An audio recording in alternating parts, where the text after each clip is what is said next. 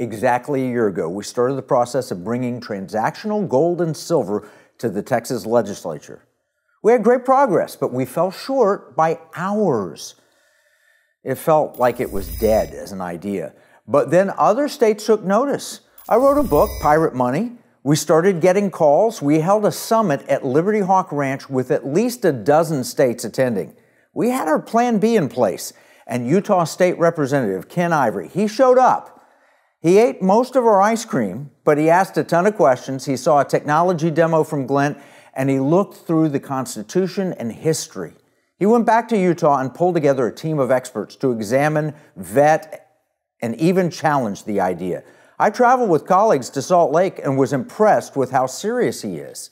Now we've invited Representative Ivory, once dubbed the most dangerous conservative in state legislatures, back into the economic war room, we've had him here before, to discuss the concept of gold and silver as money, as well as his recently filed HB 348. And in addition to Ken, we also invited another conservative hero, Utah State Treasurer Marlo Oaks. This is a man who has led the fight against woke, against ESG, and most recently, NAC, natural asset companies. It sounds like an alphabet soup of meaningless letters, but really, these letters are a threat to our liberty, and Treasurer Oaks is a real leader in the State Financial Officers Foundation with Derek Kreifels, and we cover him a lot in the Economic War Room. So I want to welcome Ken and Marlo to the Economic War Room. Thank you. Good to be here. Yeah, thanks, Kevin. Good to be back with you always. You know, Utah is a real leader in sound money, has been for a long time. Can you share just a little bit of the history of Utah and sound money? Well, yeah, I mean, as you know, back in 2011, we led the charge with the Utah Legal Tender Act, and a dear friend of mine, it was originally my bill, and then I had some other things going on. Brad Galvez, bless his heart, carried that to the finish line, and you know, we got that bill passed, and really the story and the objective remains the same, Kevin. We've got a federal government that has its hand in the cookie jar, but only this time that cookie jar is our earnings, our savings, our property that is embodied in our money. And it used to be that money was a fixed standard, represented that, and now they're just printing the value out from under us, and you know, we're not going to stand for that for us and our people. And you know, bless Marlo Oaks, he's been a great champion, as you mentioned, and so we're moving forward to have transactional, functional gold and silver in Utah to protect the purchasing power of the earnings and savings of people of Utah. Yeah, now you've got the gold backs that have been around for a while, but you've got this new HB 348 that appears to go further than that. What are the key components of HB 348? Yeah, so Kevin, there are four key components. Number one is the functional transactional ability for gold and silver that preserves Utahns from being devalued, debanked, and demonetized. The second part is the ability to pay taxes in gold, and why that's important is that advances the argument that gold is money and not an asset subject to capital gains. The third thing that we do is we allow for our good treasurer there to invest some of our rainy day fund into precious metals, gold and silver, like all the central banks of the world are doing at breakneck pace now. And then the fourth thing is we allow for the state to issue bonds denominated in gold. I mean, imagine if you could buy a 30-year municipal bond investment, one's denominated in dollars, the other one's denominated in gold.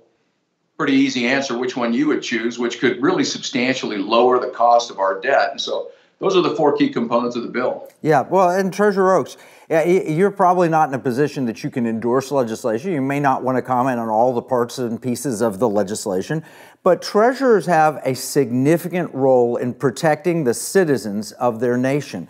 You've done this with NACs, and by the way, your piece in the Wall Street Journal was unbelievable. You woke everybody up when we didn't know it was coming. Can you tell us, what are your thoughts when you see legislation like this? Well, I think what we're seeing is an unprecedented attack on economic freedoms, unlike we've ever seen in this country, and it goes everything from ESG to natural asset companies to central bank digital currencies. All of these things threaten our economic freedoms. The central bank digital currency, probably the most direct and problematic of all of them. And so really this legislation, particularly the transactional piece of this, is meant, I think, to really help us to have an alternative where we can transact without having to, be beholden to a central bank digital currency.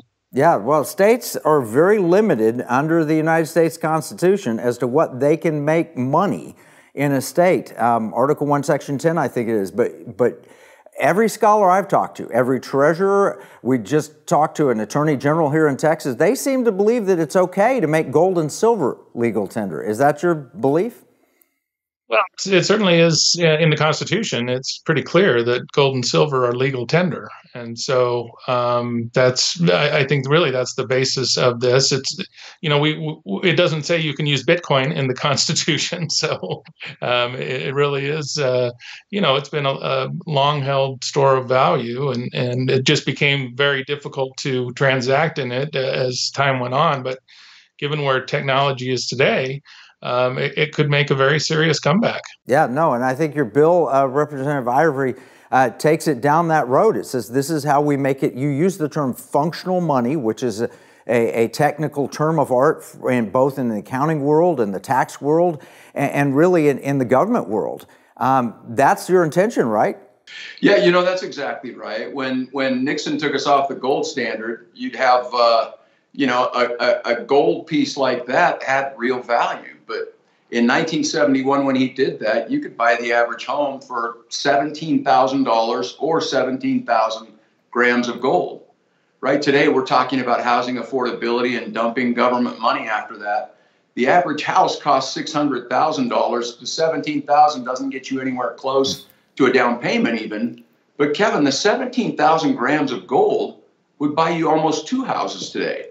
That's the value that's been taken right out from under us, and it's a tax that people don't even recognize, but it really is stealing the wealth right out from under Utahns and Americans. Yeah, $17,000 won't buy you a new car today, let alone a house.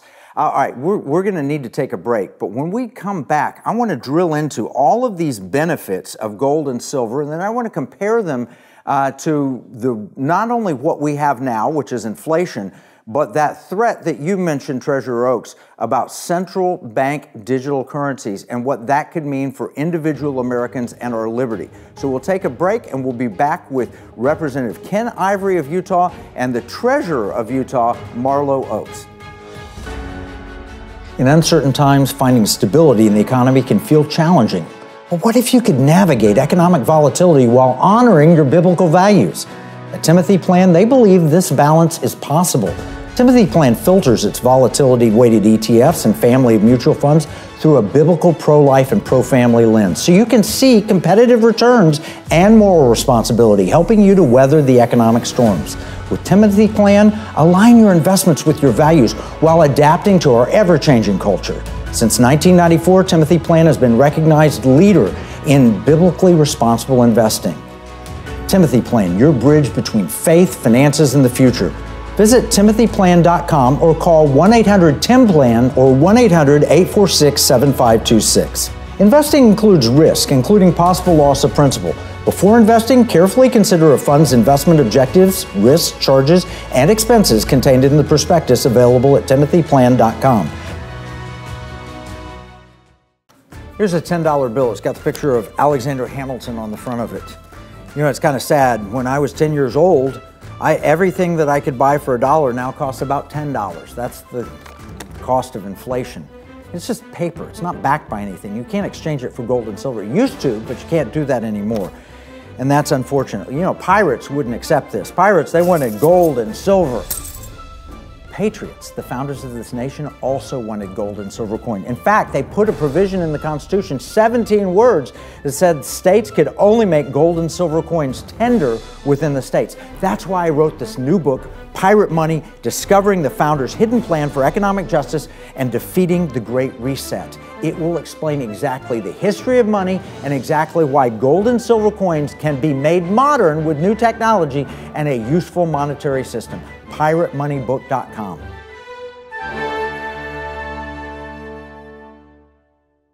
As all our viewers know, we've been talking about transactional gold and silver for a while. We pushed it in the state legislature in Texas.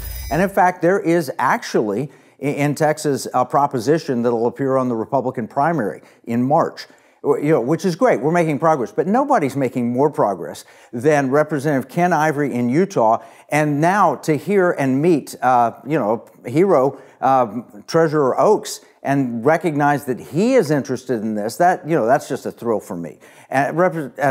Treasurer Oaks, would you tell us what you think is bad about central bank digital currency, CBDC? Yeah, so really we're seeing this across the globe, particularly in China, where it's essentially a currency that is programmed, that can be tracked, that is able to really force behavior. If the government can track your purchases, and with this particular type of monetary vehicle, not only track but turn off or turn on, and with an expiration date. I mean, it basically is a programmable voucher program that can control behavior. And really, that's the number one concern, is that this is really the holy grail of control. And so if somebody has exceeded a carbon footprint, for example, with their purchases, then perhaps they're not able to, buy the next cheeseburger or fill up their car with gas or whatever it is. I mean, this really does represent a sea change in freedom, really the destruction of freedom on a massive scale. It really is quite astonishing. Well, the thing that bothers me the most is there are many scholars who believe the Constitution gives the Congress the right to create such a monster. I mean, they can coin money, right? And so a lot of people say, well, that's inherent in it, and the government has that right. Well, if they claim that right, and we have to fight them in the courts, we have very little recourse until we can get it finally stamped and killed. But Representative Ivory, you once again have come forward with an offensive strategy with transactional gold and silver in your House bill that gives the state legislature the ability to create this alternative so that people can opt out of central bank digital currency and opt in to Utah's gold and silver. So describe that. Yeah, that's right, Kevin. I mean, it's really about options. Alexander Hamilton said we may safely rely on the state legislatures to erect barriers against the encroachments of the national authority. And we're seeing those encroachments. Like Marlo mentioned, there's a push to even get to the point that they control what we do. And those that are backing central bank digital currencies are kind of giddy about it. We can control what they eat and where they drive and where they travel. And heaven forbid if they buy guns or ammunition. And, our money is a representation of our liberty. And in the Constitution, it was supposed to be a fixed standard. Imagine, Kevin, we talked about this before. I put it on the note to your book that you go to the butcher, you ask for a pound of hamburger, and you get a thimble. And you go to an architect to build a house and say, I want a 3,500 square foot house, and it fits in the back of your pickup. Because those weights and measures are not a fixed standard like the Constitution said. Our money was supposed to be the same way, a fixed standard that we could store our earnings and our savings and our property, and really a representation of our liberty. And that's the ultimate control mechanism. And we're seeing government centralizing. And kudos to Marlo and you, Kevin, and those out there, that we have to protect the liberty of our people. And this really is kind of, as Marlo said, this is the holy grail that those that want centralized control are after.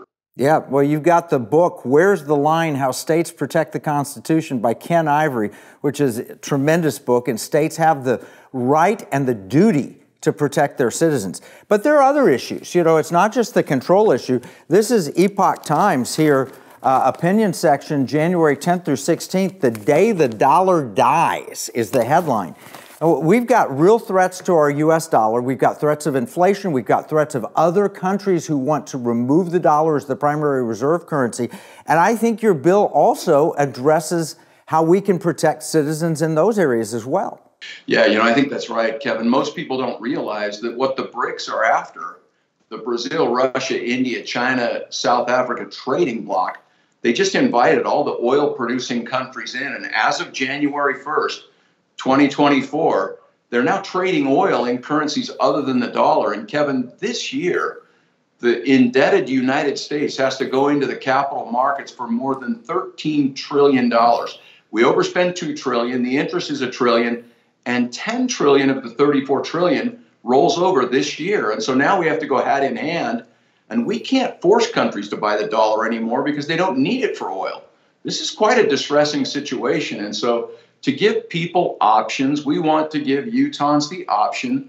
They have a better choice to store their earnings and savings. And you know, this is the way that we're moving forward. We invite all other states to join us in this. It's very critical at this time. This is not like times before. This really is mission critical right now. Well, and the legislature has the constitutional authority to establish this, and that's been established also in Supreme Court case Lane County versus Oregon, where they said, oh no, if a legislature passes gold and silver for taxes or whatever purpose, you know, nobody can override that. But on the executive branch side, you have to implement it. And I can't imagine a better combination of than we have in Utah. I mean, here's a Bank of Kentucky note from 1837 for 12.5 cents, literally 1/8 of a piece of 8. But Treasurer Oaks, what's it going to be like to implement something like this?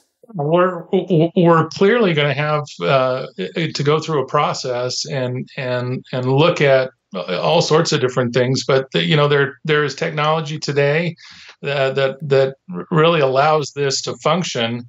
And so it's really because of technology that this is even an option that we can consider. And so it will be a process. We are keeping, you know, this legislation is written in such a way that it'll give the treasurer the ability to go through a process that will ensure that we do this correctly. You know, this is because it's a big deal.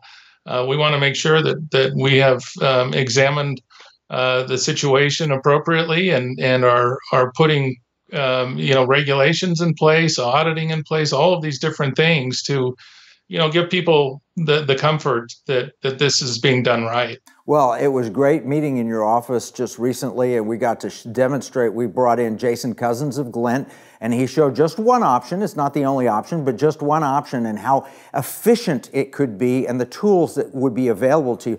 I really think this is a practical thing that can be done. We're going to have to take another break. When we come back, I would like to get your opinion on what whether or not it can be done, and if done, what it will do for your citizens. I'm Kevin Sorbo. When you spend money, you consider who you're buying from and the causes they support. If you don't, then you're likely supporting companies that are trying to destroy our country and take away our freedoms. Patriot Mobile is America's only Christian conservative wireless provider. They're a cell phone company and a good one. They offer nationwide coverage on the best 4G and 5G networks along with 100% US-based customer support. But here's the deal.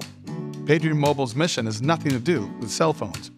They carry out their mission by giving back millions of dollars every year to Christian conservative causes that are actively engaged in the fight to save America. Voting is no longer enough to beat the woke. We have to band together, support like-minded companies, and vote with our dollars. That's how we win. Stop supporting companies that want to destroy America and join Patriot Mobile today by visiting patriotmobile.com or call 972-PATRIOT.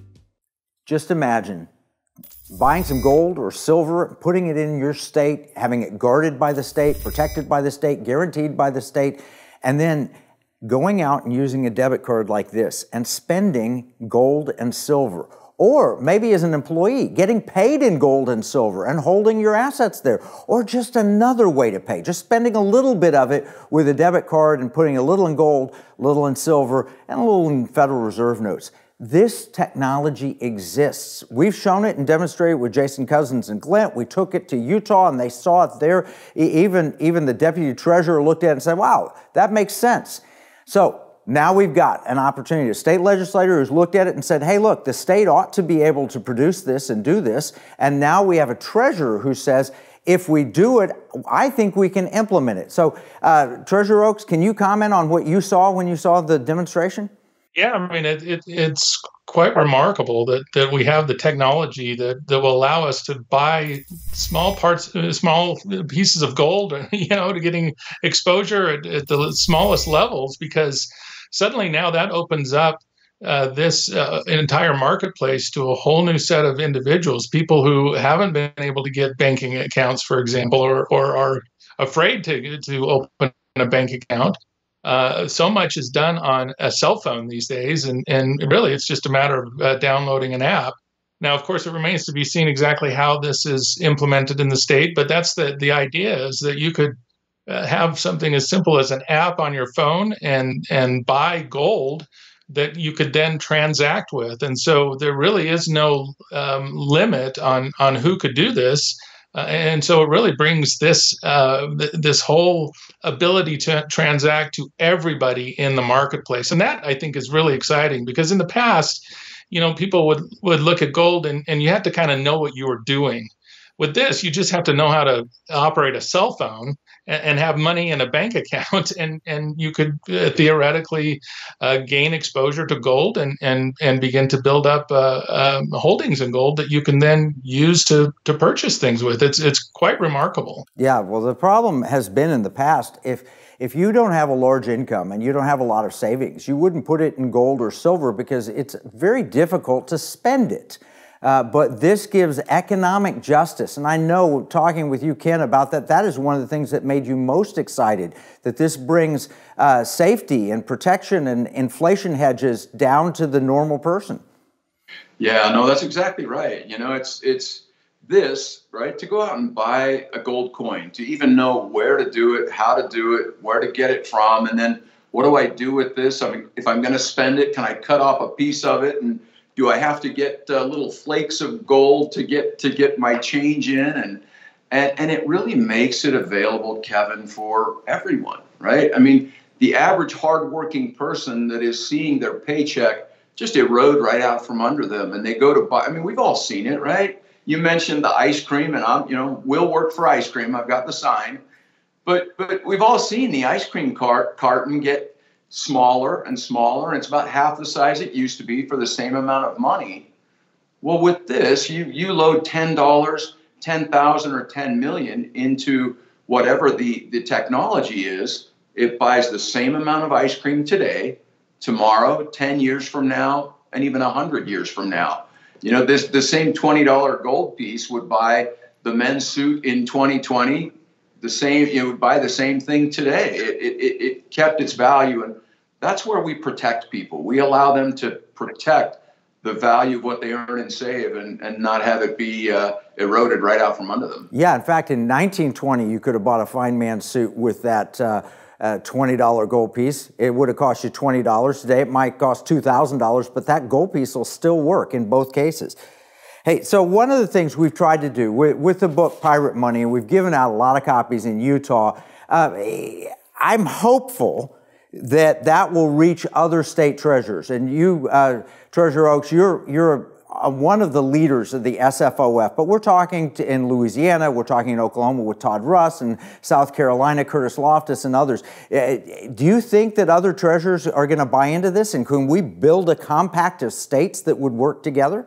Well, I think really it's a matter of education, and when people realize, treasurers like myself realize, that the economic freedoms that are really foundational to everything that we hold dear here in the United States are under threat, that this is a viable option. That, yes, absolutely. I think it's very much a serious option that all of us treasurers should consider and consider very seriously, because we are under attack, and our freedoms are threatened, and we've got to look at ways that are unconventional, perhaps in the past, but that have very serious and very real possibilities.